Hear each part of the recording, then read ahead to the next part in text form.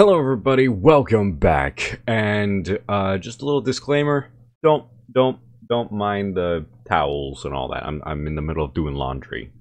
As you can tell, I'm in the middle of doing laundry.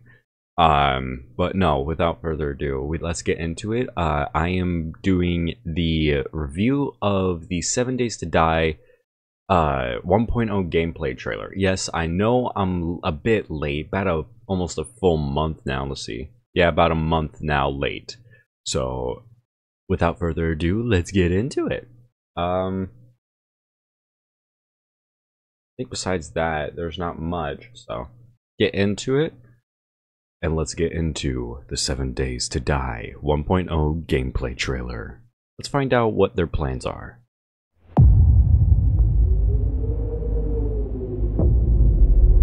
Ah yes, I love me a dead body on a chair.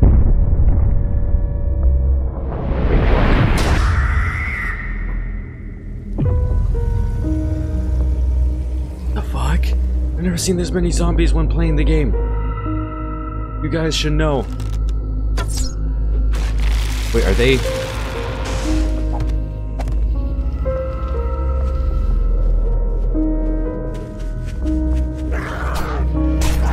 Yeah.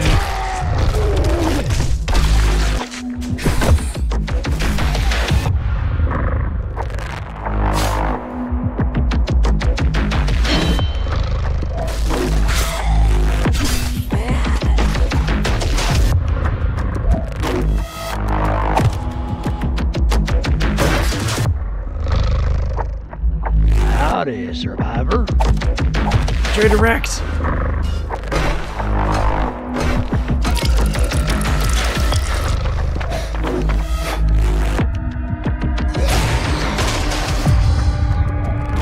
Double barrel shotgun station is best.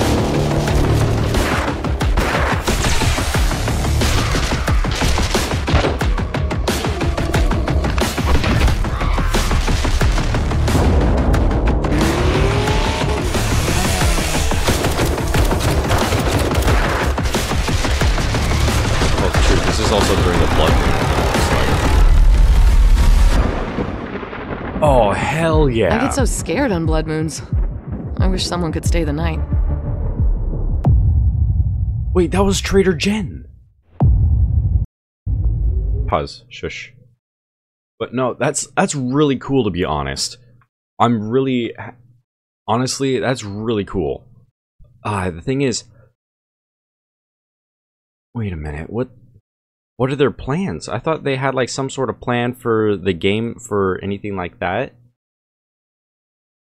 Didn't they have like a little thing going on? Yeah! Yeah, the Alpha Exodus, the road to 1.0. Oh, yeah, and I'm about 2 months late for that. Let's review that one as well. With more than a decade of development, 7 Days has accomplished more than our team or critics could have ever imagined. After nearly 12 years, many consider 7 Days to be the crown jewel of survival games on the market today. We've seen our game and audience grow and evolve over the years. It's been shown at trade shows and had countless early access releases. We've had a few speed bumps along the way, but we think the team, community, and game are ready for the next steps. I'm Richard Hunick, co-founder of the Fun Pimps and creator of 7 Days to Die, and I'm going to share the details about 7 Days to Die, leaving early access, and the launch of version 1.0.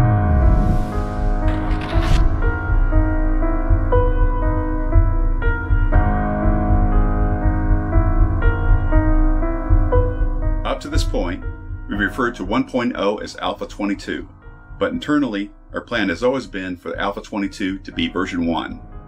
It's been the source of a lot of excitement for the team and what the future holds for the game. What does that mean for the game? It means everything we promised is still coming. We haven't forgotten about our remaining Kickstarter goals and the features we promised over the years.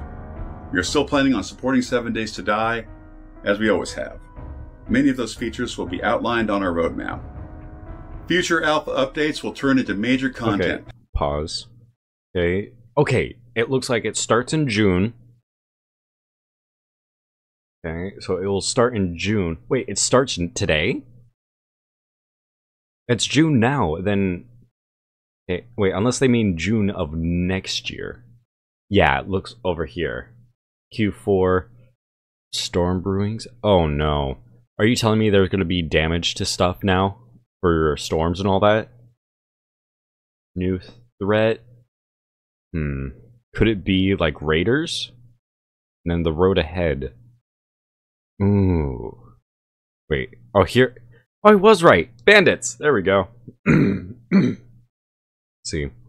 Character system and armor clothing for June and July. Okay. Armor clothing overhaul. Console launch. Road decal.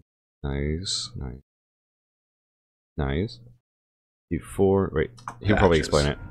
We will still have experimental builds with stable releases going to consoles and other PC markets once they're ready. So when does 1.0 launch? We're currently planning for an experimental release in late May and a stable 1.0 launch in June. We'll have exact release dates as we get closer. With the launch of stable 1.0, the current retail price of the game will increase to match the cost of the new console edition, which we'll cover later. If you currently own 7 Days to Die on PC or purchase it before 1.0's launch, then nothing will change. You will still get all major free updates coming. The only real change is that anyone who has not purchased the game by the launch of 1.0 will have to purchase it at a new price. Speaking of sales, we're running a last chance week-long deal starting next Monday on Steam. We are sharing this because we wanted to give all players the opportunity to purchase 7 Days on Steam at the lowest discount before the price goes up. This week-long sale will start April 22nd, so if you're still on the fence after 10 years, it's never been a better time. The number one comment we hear on social media is, when is the new 7 Days to Die console version coming out? Folks, you won't have to wait much longer. The game looks great and runs surprisingly smooth. What are you talking about? That means 7 Days to Die PC 1.0 stable will be the launch version for consoles. We are working on the exact dates, but know that it's coming soon after 1.0 launch on PC. Consoles will launch digitally only, and certain features like crossplay and generating additional random gen worlds may come in post-launch patches. Okay. So what does that mean for the legacy console version owners? Due to the differences between old and current hardware, the Legacy Edition cannot be upgraded, and the new version will have to be purchased. Damn. However, we are working closely with Sony and Microsoft to provide a discount to the digital Legacy console version owners. We'll have more news on this in the coming weeks. Also, when the new console edition launches, the Legacy version will be delisted from the digital storefronts. You'll still be able to play the old game, but can no longer purchase it. This is being done to avoid product and brand confusion. Today we posted a comprehensive FAQ alongside our work in progress roadmap image, with more details coming soon. Next week, we'll hold the last chance sale. After that, our focus will be on getting 1.0 experimental out, followed by the full 1.0 stable launch on Steam. We'll have more information on 1.0's official release, consoles release, and the roadmap's planned release dates this summer, so stay tuned. When we first set out to make 7 Days to Die, we never thought our game would bring this much interest or have this much success. This would not be possible without the continued support of our incredible community who have stood by us for over a decade, and we thank you for that. We will continue to support 7 Days to Die for as long as our community is hungry for more content. But know this, 7 Days is our team's greatest passion, and TFP will continue to make content and add new features and grow this franchise because it's our favorite game too. We look forward to a bright future with many exciting releases. Thank you for watching.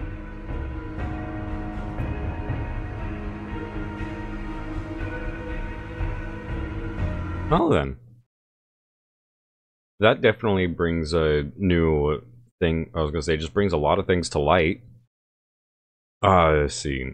All I have to say is I'm looking forward to the launch stuff where it's going to be the storm brewings and the new threat, because it's going to be a whole lot more fun. Because like as soon as you like have to deal with not just zombies but other humans that are joining the threat, such as when the Q2 2025 that is coming up next year still, but I will still be playing the game by then. More than likely, you just gotta go check out my live stream stuff on Twitch, all that. It's gonna be twitch.tv/Dr. Plague, all lowercase 97. For the new threat, I'm looking forward to that because having a bandit, trader overhaul. Like, are we gonna have more? New quest, new quest types and everything. Wait a minute, are there gonna be like bandit safe houses or something like that, or strongholds kind of thing? Because if that's the case, I am like, the one I'm looking forward to is a new threat, because just the zombies, I know I've repeated myself on that, but having just zombies kind of gets a little old once you play it more and more over time. But the new threat, I am looking forward to that, and hopefully by the time they get to that, I probably will have to start a new world on that case. But still, like, I am looking forward to this. This is, I mean, this game and all that, I was introduced to this game by my cousin when it was like way back. I believe it was like 12, or like it was 12.4 or something like that. I'm not sure what the specifics were on that, but it was still in its early stages, and that game got me hooked on it. And when I finally got a computer, like, that was one of the first games I bought, like whether or not it was on sale or not. And I've been playing the crap out of it. Like, the amount of hours I have on this game, like, not even from my live streams or anything like that. See, what was it? See, where was it? Yeah, right here. Yeah, as you can tell, almost 250 hours worth of gameplay. Yes, I know that doesn't sound like a lot, but for considering how long I played it, I play for long distance kind of things. But like, this entire time, this game has been one of my favorite games. I didn't get my other friend hooked on it, considering they're still new to it, but I'm hoping they want to play more of it, because I really like playing this game, but playing it with other people makes it so much more enjoyable because of the amount of dumb shit that happens. But all I have to say is I am looking forward to the next couple of 7 Days to Die, whether it goes into 1.0 or whether or not it just goes into its other updates and other planned stuff. With that out of the way, all I have to say is, to the devs of this game, I say good luck to you. I am looking forward to it. And I'm just really excited on this case, because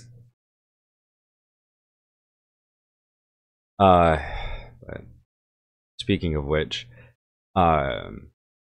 this is going to be sidetracking for just schedule stuff.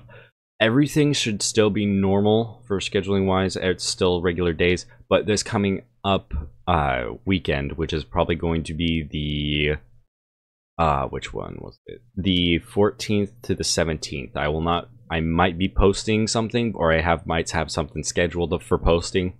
But if that's the case, I might be able to post something, but it all depends. So I may post on one of those 4 days, I may not. I may just take those dates off and then have you guys just watch whatever content you like on my channel. But if you guys want to see other content I've made, I mean, not sidetrack, but I'm just closing it out. I hope you guys enjoyed. Don't forget to like, subscribe, hit that notification bell, and if you enjoy the content I make, don't forget to follow me on Twitch, because I schedule on Mondays, Wednesdays, and Fridays. Normal time has been like 9 o'clock, but at this point I've been doing a lot of late streams. I might just switch over to doing just late streams. So if you guys want to join in on those streams, whether it be the regular times or not, I would be focus screen. But I should be able to let you know all of my updates are either going to be on the Discord server I have, or it's going to be the main spot you would have more likely to find stuff on would be on the YouTube channel. All you have to do is just make sure you find the posts. Besides that, Pretty simple. It'll just see a simple post whether or not. 9% of the time, if I post something saying like, oh, I'll do a late stream, that's the only time I really say it's like, oh, I'm just doing a late stream. That's all it is. But I know I'm rambling on. I know that it's starting to get boring, but I'll put simply, good luck to the devs, good luck to this game, and I hope to see more content like this, and I hope to see you guys enjoy more content like this. So without further ado, I will see you guys in the next one. Have a good morning, good evening, and a good afternoon. I will see you in the next one. See you guys later.